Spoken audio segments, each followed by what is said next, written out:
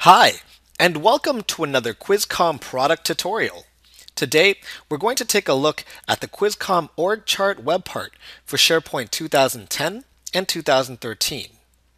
The org chart web part allows you to connect to several different types of sources, such as XML and CSV files, or using a SharePoint list or the SharePoint profile service to display the structure of your organization. Using the different views of the web part, you can switch between displaying a hierarchical view of your organization to using the web part as a directory service to quickly find information on your staff members. You also have a search ability available to you in case you have a particularly large organization. The customizability of the web part lets you control how little or how much information you want to display and includes the ability to control tooltip information as well.